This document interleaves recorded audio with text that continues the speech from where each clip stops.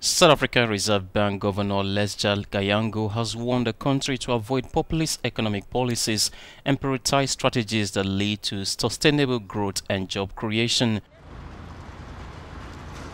Kganyago said the central problem is avoiding the temptation to pursue economic policies that have short-term populist benefit but long-term cost.